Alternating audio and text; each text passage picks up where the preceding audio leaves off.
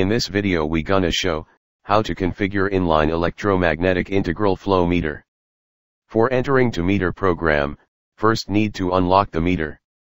So please watch the unlocking video of meter, we provide the link in the I button.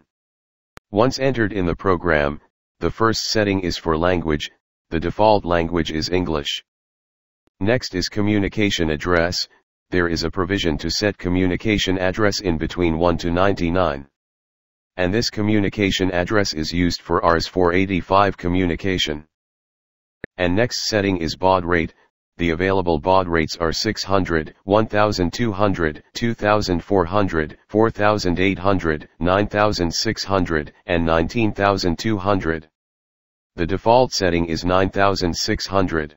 Next option is sensor size. In that nominal diameter of the flange already configured. Next is flow unit, in this menu select the flow rate units. For entering through a particular setting press enter button, and use up and down button for change the parameter and again press enter button for return to main menu. Next is flow range, it is also configured as per standards from factory. And the next one is flow responses. It's the time interval in second at which the hold values of display parameters. The default value is 8 seconds. The next is flow direct. In this menu available two options are forward and reverse. When we select forward option, the flow that same direction of arrow mark in flow tube consider as positive flow. And if we select reverse option, reverse flow consider as positive flow. Next is flow zero.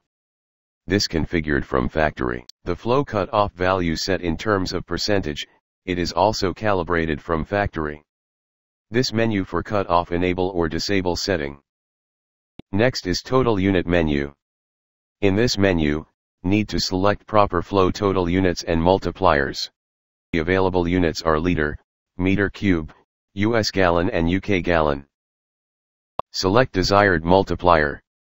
Next option is segment enable. In this menu are got the provision to enable and disable the reverse flow.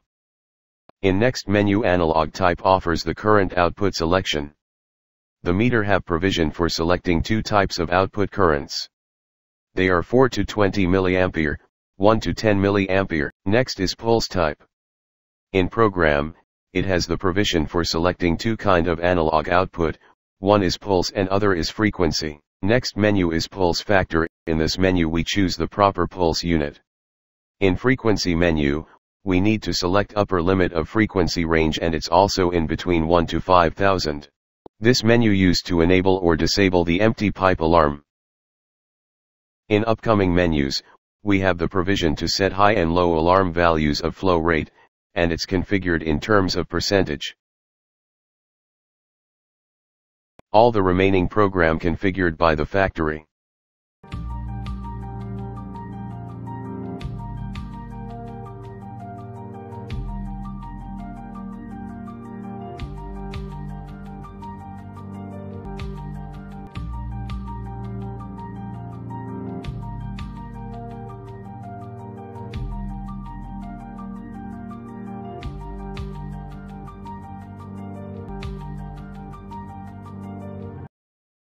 Thank you.